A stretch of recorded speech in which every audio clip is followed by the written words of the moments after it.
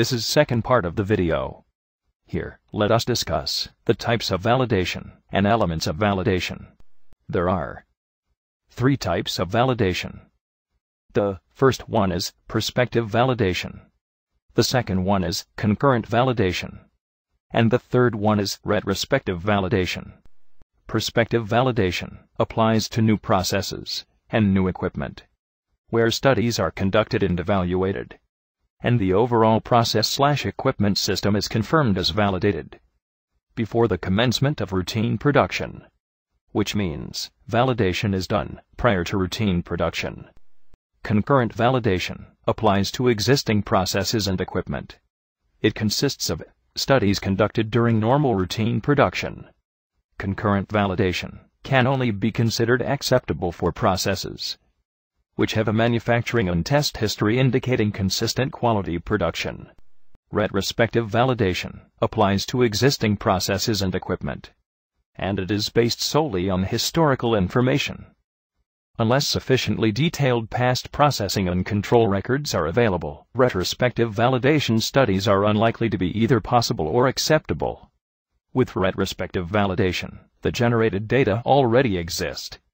Retrospective validation demonstrates that the existing process is under control, indicates that the process must be validated once again.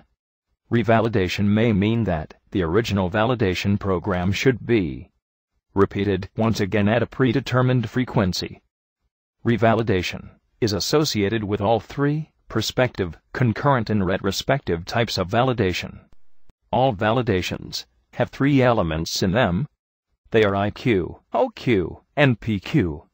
In retrospective validation, we do not have to do these, but we use the existing data of IQ, OQ, and PQ to demonstrate that process is validated. Installation qualification is demonstrating and certifying that a piece of equipment is properly installed and is provided with all necessary services, subsidiary equipment and instruments, and is capable of performing in accordance with its basic design parameters.